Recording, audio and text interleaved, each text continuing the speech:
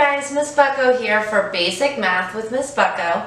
Today we're going to be talking about counting numbers in groups of 10 by ones. So we're going to not only count groups of 10 by ones, but we're also going to count what we have left over in the case that we have more than 10. So before we get started, as we're going to do every single day, we're going to start with our fluency activity. So today I went around my house and I realized that I had a tin of popcorn. So I gathered 10 pieces of popcorn to help me to practice my fluency. Now, once the video is done, if you'd like to practice the fluency activity again, you can gather something like popcorn or Cheerios or really any kind of cereal that you can count out into a group of 10, because our practice is all going to be under a group of 10 today. So I also grabbed a paper plate because the paper plate is going to allow me to pull out the amount of popcorn that I need for my activity. So in our activity today, we are going to do a strategy called show one more on your finger. So can everybody show me one the math way on your finger? Yep, we're just going to put our pinky up just like this, and that's going to represent one more. So we're going to start first with the number 5. So if you already have your materials, you can count them out with me. If not, just count along. So I have 1, 2, 3, 4, 5. Excellent. So now my job is to show one more on my fingers. So I'm going to put up one more on my fingers, and now we're going to count them again. 1, 2, 3, 4, 5, 6. So one more than 5 is equal to 6. Let's try another one. All right. So now I have a group of 6 pieces of popcorn, and I need to add one more on my finger, and then I'm going to count all of it to see what one more than 6 is equal to. So let's try. 1, 2, 3, 4, 5, 6, 7. Good. So 7 is one more than 6. All right, let's try another one. All right. Now I have a group of 3 pieces of popcorn, and I'm going to show one more on my finger, and let's see what one more than 3 is equal to. I have 1, 2, 3, 4. So one more than 3 is equal to 4. Very good job. I'm just going to put my popcorn away. Remember, you can practice this as many times as you want to. And the more that you practice, the more your brain's going to just remember what one more than any number is. It's going to become memorized in your brain. So we won't have to practice as much when we get back to school.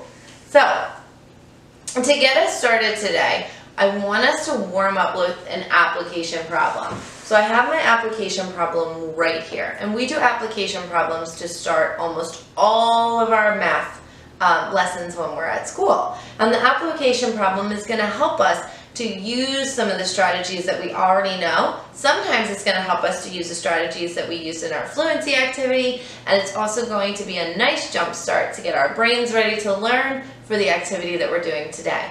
So the first rule of doing an application problem is we always want to read it all the way through one time before we do anything else. So I'm going to read this. If you can see it in the camera, you can read along with me. So our problem says, Lisa counted some sticks into a pile of 10. She counted 5 other sticks into another pile. Draw a picture to show Lisa's sticks.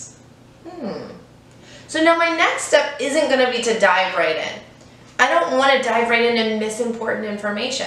So I'm going to take my marker and I'm going to go, I'm going to go back through and I'm going to circle all of the important information that's going to help me to solve my problem. So remember, my problem says that I need to draw a picture to show Lisa's sticks. Okay. So when I come back up here, I see that Lisa, oh, I know that's important because that's whose sticks I'm drawing, counted some sticks. My friends at school know that when we see this word some, This is going to represent our mystery number. What am I trying to figure out? I'm trying to figure out how much is equal to some. So Lisa counted some sticks into a pile of 10. Oh, that's going to be an important number. She counted 5 other sticks into another pile. Oh, I see another important number. And now I have to draw.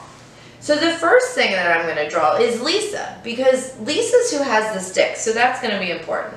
So I'm just going to do a quick math drawing of Lisa.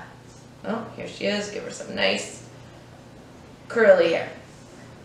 All right. The next thing that I want to make sure that I draw is the 2 numbers that I circled. They're the important facts for my story. So the first number is 10, and I know that she has 10 sticks. So 1, 2, 3, 4, 5, 6, 7, 8, 9, 10. And I'm going to label this with the number 10 and circle it so that I remember that this picture represents her 10 sticks. Now, she also has a group of 5. So I'm going to draw my 5 sticks on this side so that I have a clear second group. And I'm also going to label it here. Beautiful. Now, my friends also know that when we finish a problem, it doesn't end here. We need to write it in a sentence. So I'm going to write that Lisa, sorry, I'm going to turn my board a little bit. Lisa has 10 ones and 5 ones.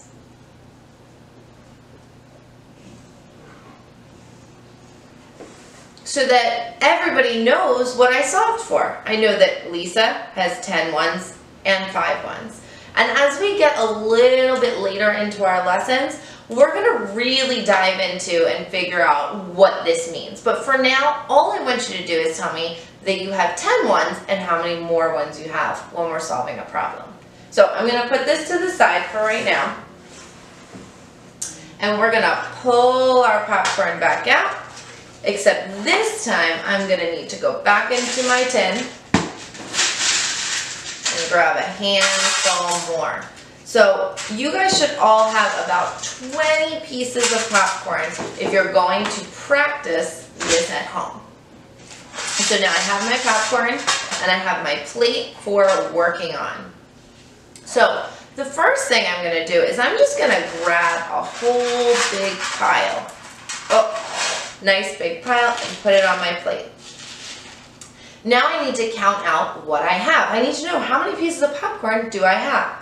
I have 1, 2, 3, 4, 5, 6, 7, 8, 9, 10. Oh, I'm going to stop there for just 1 second because I know I'm trying to figure out how many groups of 10 I have and then what I have left over.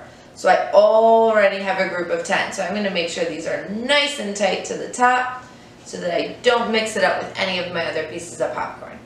Now, let's see what we have left over. We have 1, 2, 3, 4, 5, 6. So if I was going to write it saying I have blank ones and blank ones, what do you think I might say? I'm going to give you a second. Excellent. I'm going to write that I have 10 ones and 6 ones because I have a group of 10 up here and a group of 6 down here. Awesome job, guys. So we're not always going to have items that we can count out like this. Sometimes we're going to see our problems on a piece of paper, and we're going to need to use the strategy of putting a check as we count, because putting a check on everything as we count it is going to let us know when we have a group of 10, and it's also going to help us to make sure that we're counting all of our objects. As you can see, some of these piles are nice and neat, and some of them are kind of crazy. So putting the check again is going to make sure that we know that we counted that object and that we've counted all of our objects. So let's look at the first one together. I'm going to use blue for this one. All right. So right here I have groups of circles. And again, it says count 10. Put a check as you count. And we're going to figure out how many ones and how many ones we have in each group. So here I have 1, 2, 3, 4, 5, 6, 7, 8, 9, 10. Oh, and since I know I have a group of 10, I'm going to ask you guys to do something really special. I'm going to ask you to put a box around that group of 10. Because I know for me, that helps my brain remember that that's a group of 10, so that when I go to write my sentence, I don't have to go back and recount all my numbers. So I have 10 here, 11, 12, 13. So I have 13 total. Do I have 13 here? No. How much do I have here? I have 1, 2, 3. Very good. So I have 10 ones, and how many ones? Good. I have 3 ones. So our answer says I have 10 ones and 3 ones. All right, guys, so we're going to practice our next problem now. So our next problem is over here with our hearts. So again, I want to use my checks to make sure that I've counted all of my hearts and I don't leave any of them out. So let's get started.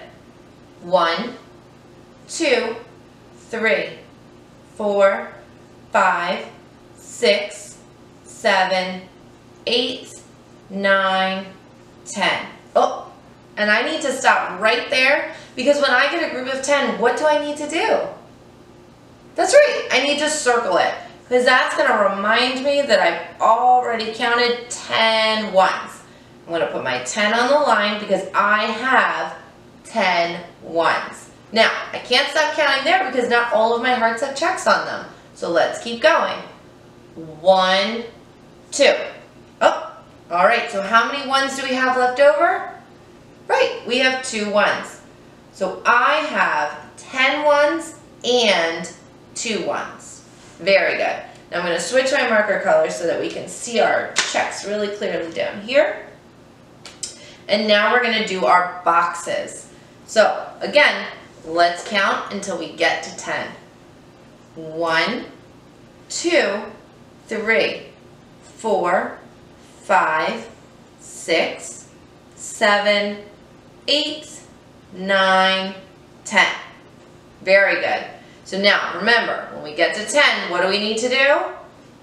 That's right, we need to draw a box around it because that's going to remind us that we have a group of 10. I also need to put it down into my sentence so that I know I have 10 ones. Now, gotta keep going. I still have more left. I have 1, 2, 3. Very good. So I have 10 ones and 3 ones. Very good. Let's do one more. Now this one looks super wacky. It's in a circle. It's kind of crazy. So this is where it's going to be really important that we check all of our pictures so that we don't miss any and that we box our picture as well once we get to 10. So let's get started. 1, 2, 3, 4, 5, 6, 7, 8, 9, and I'm going to do this guy in the middle, 10. Excellent. So I'm going to box it up. And I'm going to write a 10 on the line because I have 10 ones. Now, I have 1 left over, so I'm going to put a check in that box. And I'm also going to write a 1 down here because I have 10 ones and 1 ones. Very good. So you guys did an excellent, excellent job with that. And I'm going to give you time to practice all that hard work at home. Now, each of you is going to get one of these worksheets through our Facebook video. I'm going to take a picture of it. You're going to get the front of it, you're going to get the back of it, and all you need to do is tell me how many ones and how many ones. Now, it might be a little tricky because you won't be able to do the checks and you won't be able to circle the groups of 10.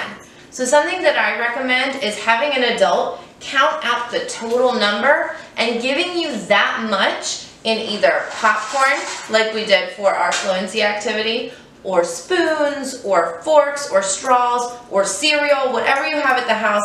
Have an adult count out that many, and you can divide it up on a paper plate, you can divide it up on the table, and then you'll have your answer of blank ones and blank ones. Remember, you're looking for a 10 to be in the first group of ones. So I look forward to hearing all of your wonderful answers, and I will see you next time on Basic Math with Miss Bucko. Bye, guys.